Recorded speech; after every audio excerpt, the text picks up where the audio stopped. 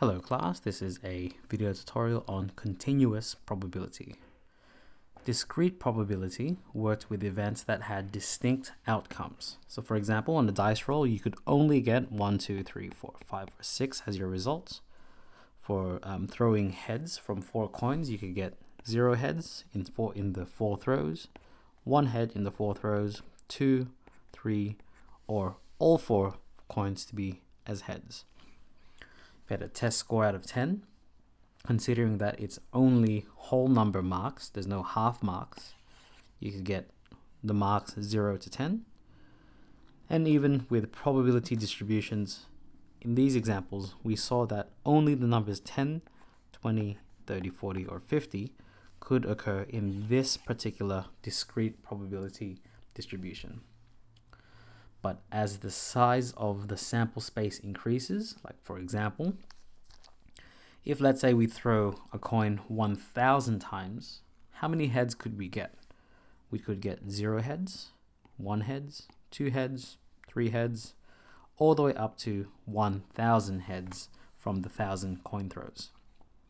Or also, if the variable being measured has infinite possibilities, we must use the concepts from continuous probability. I'll show you an example of where this might be the case. So let's say a particle will randomly appear inside a circle of radius 10 centimeters. Okay, so let's say here, so that entire circle, sorry, should be 10 meters. 10 meters. Okay, so a dot's going to appear somewhere in this circle. Once it appears, what is the probability it is exactly 2 meters from the center? So by that we mean, what's the probability it's going to hit exactly on that edge? Like that. Well, previously we saw that the probabilities of an area is equal to the relative area it covers. So how much area is exactly 2 meters from the center? So how much area does, how much area does that circle actually cover? If you calculated it to be area equals pi times 2 squared, this is actually incorrect since there are points inside that circle that are less than 2 meters from the center. Because remember, we asked, what's the probability it is exactly 2 meters from the center? So, well, the actual answer to this is 0. Since the actual line itself,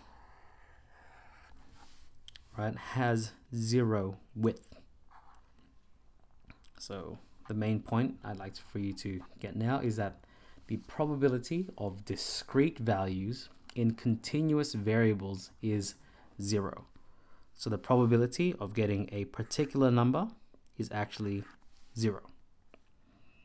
Continuous probabilities instead calculates the probabilities of a range of values. So either we take all the numbers less than a particular target, so the probability at most A. We can calculate the probability between two values, so X is less than B but greater than A, or from A to the maximum number allowed, so from at least A.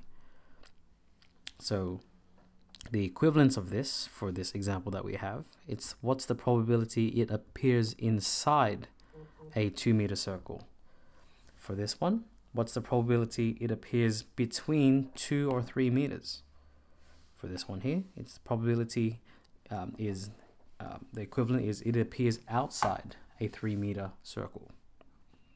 So let's change our mentality here. When the particle appears, what is the probability its distance from the center is at most 2 meters? Well, for this, we first need the total probability. So the total is equal to pi times 10 squared, which is 100 pi meters squared. And the target we're looking at is the 2 meter circle. So we're drawing 2 meter circle like so. Where's the middle? Like so. So this is going to be 2 meter circle. It's going to be pi times 2 square, which is 4 pi meter square. Now the probability that it appears x is less than or equal to 2 is the total area, which is 4 pi of the circle, divided by the full area of its allowed field. This is actually going to be 0.25. So there's a 25% chance that it appears somewhere inside that circle. At least 3 meters. That's the same as the probability of x is greater than or equal to 3 meters. Well, that's going to be pi times 3 squared equals 9 pi. Probability of this is going to be 9 pi over 100 pi. Oh, sorry, I just saw the mistake that I had. It should be 0.04, not 25%. Sorry, let's finish this off. This is going to be 0.09, which is a 9% chance that it appears outside of a 3 meter circle.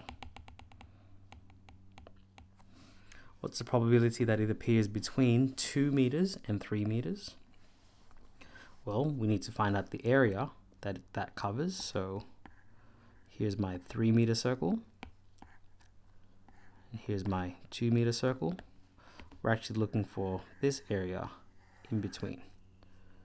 Well, that's just the area of the bigger circle subtracted by the smaller circle.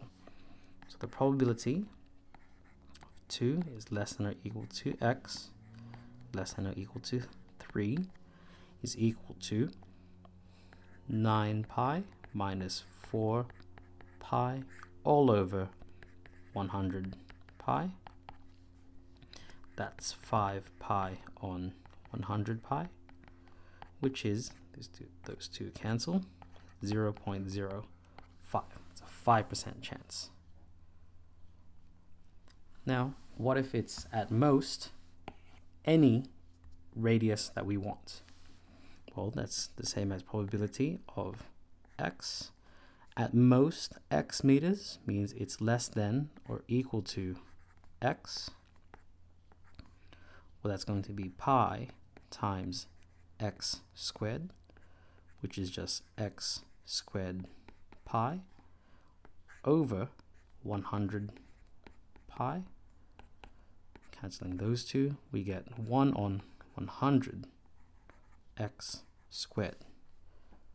So I hope this introduces you the idea that we're actually going to be creating a function that represents the probability of any value of x. Because in this case, the radius doesn't have to be 2, 3, or any distinct number. We could have, if we wanted to, 2.001 meter for the radius, or 9.099 meters. So this is one example of where we are going to be using continuous probabilities, where any value of r, the radius, could be used. We're actually going to be creating functions to represent probabilities. So I hope that gave you an insight into continuous probabilities and how we might be using them. Hope to see you in the next video. Best of luck.